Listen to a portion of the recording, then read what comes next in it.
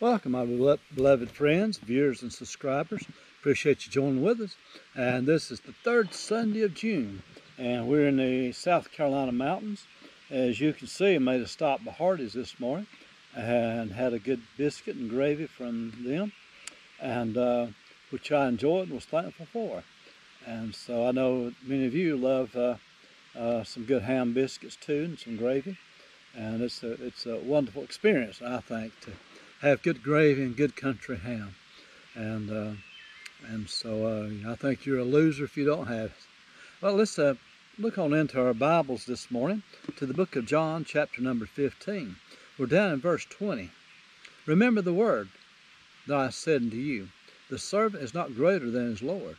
If they have persecuted me, they will also persecute you. If they have kept my sayings, they will keep yours also. But all these things will they do unto you for my name's sake, because they know not him that sent me. Now, brethren, you could just stop right there and open up the history books about verse 21. All these things they do unto you for my name's sake, because they know not him that sent me. Brother, you can start reading about the persecution of the church in the early book of Acts, and where they have hated the followers and believers of the Lord Jesus Christ. If you've never read J.M.'s Carroll, The Trail of Blood, you ought to buy it and read it. And if any of you don't know where to find that, just you can look it up online, I'm sure, and find that and read it. But if you just can't find one, send me word and the address. I'll get one and send it to you. It's quite a book of the martyrs and of the persecutions of the Christians down through the Dark Ages. J.M. Carroll's The Trail of Blood, and it is quite the eye-opener when you read that, of all the persecution that's been heaped upon the Christians and the true believers all down through the ages. Various countries today, Christians are still persecuted. To some degree in America, we're now receiving persecution, fired from jobs, prohibited from having jobs because we will not denounce our Christian faith and go along with some of the new stuff they've rolled out. And rest assured, the world hates the Lord, and they're going to hate those of us who follow him. They'll not want us around because we walk with the Lord. They just can't stand it when we say that's sin. We're not going to participate in that. And it upsets them and makes them mad. They think, well, we'll just get rid of you. Well, they treated the Lord the same way. They hated him without any doubt. Let's read on right here in verse 22. If I had not come and spoken to them, they had not had sin. But now they have no cloak for their sin. Notice that. His life among them, no doubt his words among them, showed forth their sin.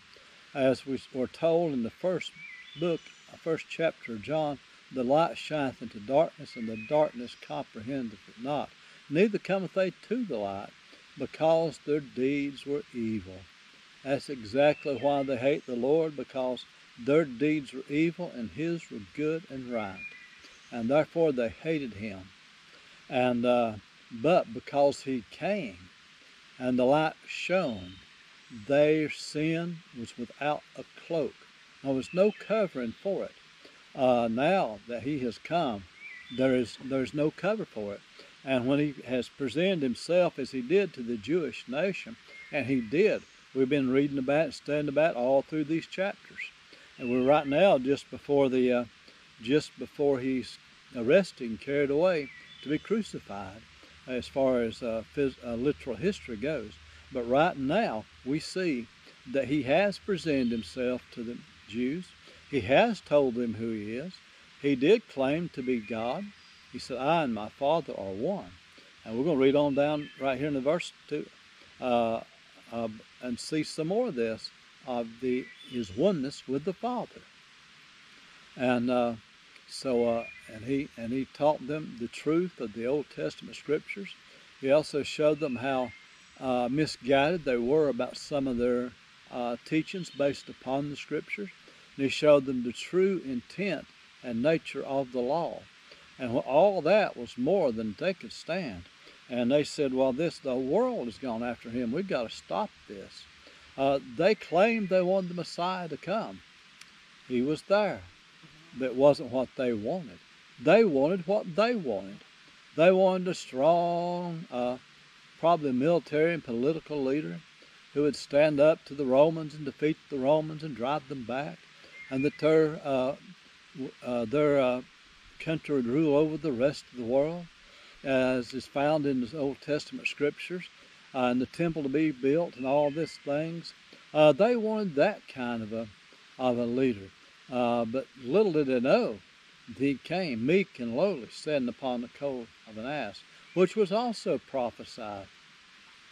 And they saw him and rejected him because it wasn't what they wanted. Too many times in many political circles and also in some church circles, there may be a wonderful man, a good man, who might be running for office. Might be a good man they've brought there to candidate for the pastorship. And there'll be some in the church, so well, he don't fit in here, we can't have him.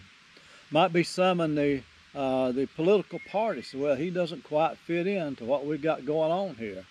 And we don't want him here. So it was in a big-time way with the Lord Jesus Christ. He didn't fit into their plans. He was God with his own plans. He was not coming here to fit into their plans. It was what they wanted. It wasn't that they wanted the will of God or the man of God, nor the Son of God. They didn't want that. They wanted someone whom they could buddy up to and whom they could help run the world and be high in the offices in doing so. That was what they wanted. They wanted the prestige. They wanted the power. They wanted the glory that went with that. It's to be shared by no man. But that's what they wanted, themselves, to be of high esteem, versus to magnify the Lord Jesus Christ. That was not part of their plan. That was not part of their doings. They'd have none of that. But when Jesus came and then showed himself unto them, and they rejected him, that showed their sins without excuse, without a way to hide it. And it also fulfilled the scriptures, that he would come into his own, which would receive him not. And then he had turned unto the Gentiles, and the Gentiles would receive him. What a blessing that they did. What a blessing for we Gentiles that our forefathers did receive the gospel that has been preached to us and handed down to us. Oh, my friends, it's a wonderful, wonderful thing that we have in the gospel of Jesus Christ. The greatest thing that you have, if you know the Lord, is your salvation. The greatest thing you could leave to your children is your testimony in the Lord Jesus Christ. The greatest thing you could do for your children while they're little is to take them to church and teach them the Word of God. That's the greatest thing you could do for them. Oh, I know we labor to leave them something. We labor to leave them money. We labor to leave them houses and lands. We labor to get them through college so they'll be able to have plenty in this world. But my friends, the greatest thing will be to make sure they know Jesus Christ, their Lord and Savior, above all else. Some of those things I've said are well and good. I've done some of all that. Tend to do more of it. But my friends, the greatest thing I pray for my children is that they will live for the Lord Jesus Christ. And so, because we've had a great heritage handed to us in the Lord Jesus Christ. We've had a great matter given to us in the forgiveness of our sins and the teaching of Jesus Christ. It's either heaven or hell, no in between. Jesus Christ separates the one from the other. That's the greatest thing you'll ever leave your children or you'll ever teach them. Not that you should not teach them other things, but you should not neglect the greatest thing. And so the Jews rejected. Had he not presented himself to the Jews, or had they accepted him, I wonder if the Gentiles would have ever have had the gospel as we've had it these last 2,000 plus years. But we have had it. Our forefathers have had it. And my grandparents had it. My great-grandparents had it. And thankfully, I have it. My brothers and sisters have testimony that they as well have faith in the Lord Jesus Christ. And I'm glad to hear that for them. I really am. Well, my friends, let's read on. Verse 23, he that hateth me, hateth my Father also. You can't hate one about hating the other. You cannot do that. I've heard an old man out on visitation one morning. He said, I don't believe Jesus was God. Well, my friends, he doesn't know God. He tried to tell us he did, but he did not, because he denied the Son. And a matter of fact, anyone who hates the Son hates the Father. He that hateth me hateth my Father also. So truly did the Lord say. If I had not done among them the works which none other man did, they had not had sin. But now they have both seen and hated both me and my Father. You see, the works that Jesus Christ did among them showed forth their sin, as I've already labored the point, I think. And that which he did among them that no other man could do, no other man did, took away any excuse they could have ever have had.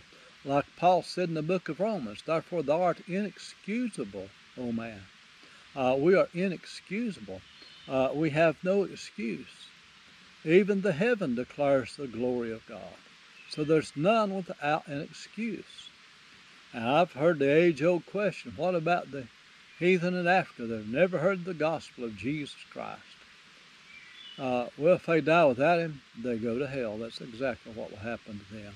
Because that which may be known of God, their conscience also bearing them witness, and the heavens declaring the glory of God, tell them that there is a God and that there is a Savior. And I firmly believe that those who are seeking, that one way or the other, the Lord gets somebody to them with the gospel. And so if you study some of those ancient tribes of Africa, you'll find that in ancient days there were some Christians among them. What about that? Isn't that amazing? But nonetheless, let's read on right here. But he did those works. But this cometh to pass, that the word might be fulfilled, that is written in their laws, they hate me without a cause. Now that's found in the book of Psalms 35:19, also in Psalms chapter 69 and verse 4, that they hated him without a cause. You think, why would they hate God? We've just read why. Because he showed unto them their true sinful nature. He showed unto them that their false religion was as fake as it could be. And when he yanked their fig leaves off these Pharisees, so to speak, they hated him the more and the more, because they realized they had a form of the religion, but denying the Lord God therein. And so it is. Many people have religion, but do not know the Lord Jesus Christ. People with a religion will die and go to hell just as any sinner will. You must know the Lord Jesus Christ. Salvation is not to so-called religious people. A lot of religious people in the world, but they're not going to heaven unless they know the Lord Jesus Christ as Lord and Savior.